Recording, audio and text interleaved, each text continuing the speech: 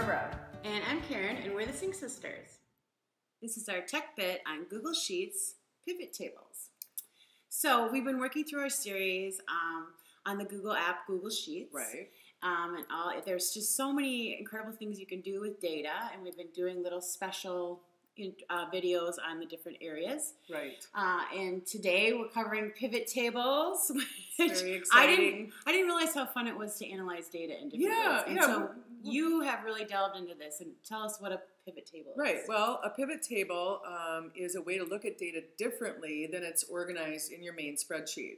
You can extract data, and you can actually pivot it. So something that was in a column is now in a row. Something in a row is now in a column. You can summarize things.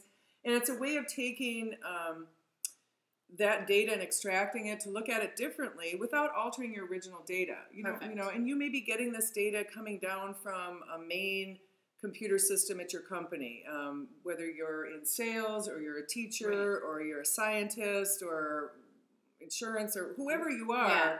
Your company may have a big database of information about what you do. But you just want to look at certain things. You just want to look at it. You get all this information, and you're like, how do I deal with this? So it's a way of looking at it, and it's very useful, and we're going to take a look at it now. And thank you so much for taking the time to figure it out. Thank you. Thank you for thanking me. Yes, my head is spinning with numbers right now because we don't do a lot of data analysis. No. Luckily, Google does a lot of that for us. So. And we're good at it now. Yeah. All right. So let's get out to work here. So the first thing we're going to do is we're going to go to our Drive. We like to start at Google Drive. Drive. You could go to Sheets, or sheets.google.com. Right, but we like to come here because we keep everything organized. We have all our different things, and here we're going to go into the Sheets Advanced folder and find Mrs. Gillette's 4th grade English class spreadsheet. And this information may have come down from a main database at my school. In this case, we just and we're again looking at school data, but you could be any. It could be any data that you have. So we have our spreadsheet here. If you've watched any of our other videos on Google Sheets, you've seen this throughout all of them. It has test scores, it's really getting fancy now. Fancy. You got a bunch of spark lines in there, or sparkles, because when you type in sparkline, it autocorrects to sparkles. That's right. That's right. So the first thing is you got to organize your data properly, and we've talked about this in a lot of the videos. And in this case, and really in any case, it's probably good that the first row is your column headers. Okay. For using pivot tables, that's pretty important. I used to have a title up here in row 1 and a few spaces, but I've changed that, and so I've got it here at the top. And in that case, you can just click anywhere and it'll take all the data, or you could take a subset of the data. So if you're not going to have your titles in the first line, then you got to make sure that you click and drag from your titles over. Just make sure that either your titles are in the first row or you're clicking and dragging and the titles is the first line that you're doing. Okay. In this case, we're just going to be somewhere in the data. Okay. And we're going to go ahead and we're going to choose from the data menu, Pivot Table. Pivot table. And here we are. Oh my gosh, it's breathtaking. It's breathtaking. It looks kind of Greek right now. But you'll notice that what's come up is a blank tab on your sheet down here at the bottom. You'll see it created a new tab. It names it Pivot Table and then the number. 28. I've been busy. I've been analyzing data and creating lots of pivot charts to understand it better. Sure. So this is our report area over here, and it looks, a little loose. It doesn't put grid lines in automatically, but we can do that, which makes it look a little bit better. So we're going to go to... it's easier to look at it. We're going to go to the View menu and choose Grid Lines. So now at least it looks a little normal, but it does have outlines around the area that is actually the pivot table. It also brings up over on the right side here the Report Editor. Okay. And just similar to the chart editor. Right. And, again, if you X that by mistake and you're like, how the heck do I get that back? In this case, you just click on the table somewhere. Oh, okay, cool. And it'll bring it up. The first thing it shows you is the range that you have selected. So we're off of the main sheet, which is the name of the sheet that we started on, A1, so cell A1 through R35. That's where all of our data is. Because we didn't pre-select an area, it took all the data. Okay? You can go in and edit that range later if you need to. So we'll look at that. And then the first thing we want to do is we're going to create a pivot chart or pivot table to show ages per period. We want to know how old are the kids in my 2 classes. I want to know. So this is where you're going to take out just the data that you want to analyze out of that bigger chart. That's right. If you remember, our main sheet shows the students and their ages. Well, it's really hard for me to see, and the period, how old are the kids in my classes? I can't really tell. How many 8-year-olds do I have? Do I have a young class, an old class? Right. So this pivot table is going to help us with that.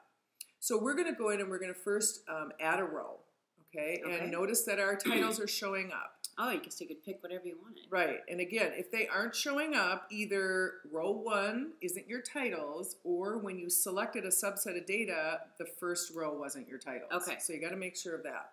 And we're going to go in and we're going to pick our row to be age.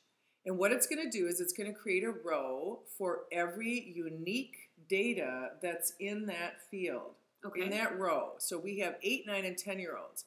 For example, I'm going to go in and I'm going to edit the data and I'm going to change somebody to age 11, okay? And I'm going to show you how it automatically added an 11 column. Perfect, okay. Or row. Because it was a different number. That's right. A unique number. That's right. Value. Mm-hmm. And it's showing the grand total down here at the bottom. Once we get the values, then that'll make more sense, and we'll take a look at that. Okay. The next thing we're going to do is we're going to add a column. So we want to put some columns across here, and we're going to add a column for period. Okay. And it's going to show all the periods, all the values that were in the column called period. Okay. So we have first period, second period, and what about this one? What is that? Well, that's a blank because I didn't pre-select the data. If we go back to our main sheet, you're going to see in this row, there's one that's blank. So it's putting it as a column. That's right. So I want to change that. It thinks it's a value. That's right. And I can take that out in the filtering. So or you could do the range. Or you can do the range. Right. Let's change the range. That's easier in this case. So we're going to edit the range, and we're going to change it to 32, I think it was. Yep. And we're going to say, okay, and now it took that out. Perfect. So we have just our students. Right. Okay? Which is great. So if you notice something kind of funky about your chart, it's probably because you have a blank field that it's treating as a value. Just go back and look at the main sheet and you can edit it. And maybe you want to change your range. And we're going to look later how you can also filter by not including any blanks. Right. What this also did for, well, we won't go into that now. Yeah. Never mind. All okay. Right. Okay, so we have that. And then we got to add a value because we don't see anything in here, right? Mm-hmm. So we're going to go to values and we're going to add a field. And what we're going to add here is age, because that's what we're looking at. Okay. And, oh, wow, what's it doing? Well, we don't have a 48-year-old. So what we don't have 48 8-year-olds, that's for sure. What it's doing by default is it's summarizing by the sum. It's adding up all of the values of the 8-year-olds. Yeah, right. But we don't want that. And we're going to just take a look at the different ways that you can look at information here. I mean, summarizing is adding it up. You can do averages, maximum, minimum, variations, and so on. A subset of the formulas that you can use or functions within sheets. Right. We're going to choose count A. Count A will, for every instance of it, will count it as 1. Okay. Okay, so now that we've done that looks better. So we can see that, in our first period, well, look at they're exactly the same for 8 and 9-year-olds, which is kind of nice. Yeah. And exactly the same for, I guess I didn't do that quite right. Yeah. So they're exactly the same, but that's the way our data is. Right. So, and then we have that one 11-year-old that we put in. Which is, why is he in a class with an 8-year-old? I don't know. I don't know either. So that's how you take a look at that. And then, we can add a filter to this. So we can say, well, let's take a look at further limiting what we're seeing. Yeah. So we could go in here and we could filter and we could say, well, let's look at days absent. Let's see where are the kids that are, who are the kids that are absent. So we're going to go in here, we're going to say days absent, and what we want to show is maybe let's show all the kids who've never been absent. So first we're going to clear the values because it selects all of them. Mm-hmm. And we're going to say 0. So I want to see all the kids that have never been absent. Okay. All right. So 3 and It's a little different in each period. It's a little different in each period. And maybe I want to come in and I want to say, nope, I want to see those that were absent. Maybe absent more than 3 or 4 times. 3 or 4 times. Well, not bad. There you go. Pretty even between the classes. You can kind of get an idea. And so this is just an idea of analyzing the data. Right, sure. Of how you might do that. You could go do anything you wanted to do by goofing around with these different variables. That's right. So now what we're going to do is we're going to take a look at naming this pivot table. So we're going to come down here into our tab at the bottom. You don't like pivot table 28? Yeah, we don't like pivot table 28. And you can put a whatever you want to put in for ages per period or something. You know, whatever you want to name it that makes sense to you. Sure. Okay. We're going to take a look at a different pivot chart now, or pivot table. Yep. So we're going to go back to our main sheet, and this one we're going to look at genders per period. How am I slanted boy, girl? You know, okay. And I've got that information over here in the gender field. Okay. So again, I'm going to go ahead and I'm going to go to the data menu, and I'm going to turn on pivot, or go to pivot table. It's going to come up and show me my pivot table. I'm going to go ahead and view my grid lines again, so I see my grid lines. Yep. And I'm going to go ahead, and for rows, I'm going to say gender. So I've got males and females in my class. Okay. And then I'm going to go to columns, and I'm going to add period. All right. Okay. Again, we've got that blank period in there, so I'm going to go ahead. Show the other way to get rid of it. Yeah, right. We can go down here, and we can filter. We can go to period, and we can say we do not want to see any blanks. So that's the other way to get rid of it. Right. Yep. So we went first period, second period, but no blanks. The first time we showed you to edit the range. Right, you can edit the range, but maybe you don't want to do that because you're using the range for something else. You just want to exclude any blanks from that period portion of your pivot table.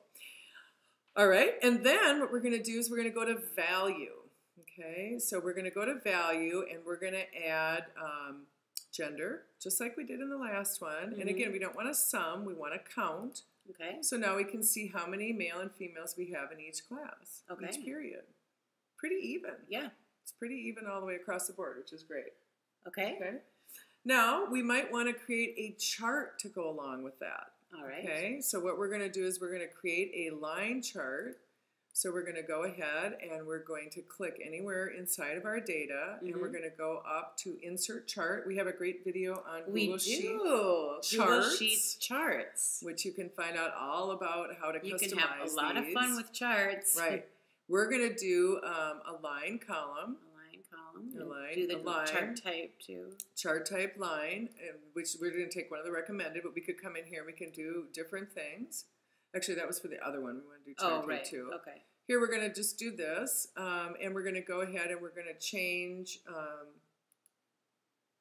first period, second period. Oh no, I guess that's fine. What we're going to do, what I want to do is I want to make this look a little differently. I want to have bars for first period and second period, and then for the grand total, I want it to be a line.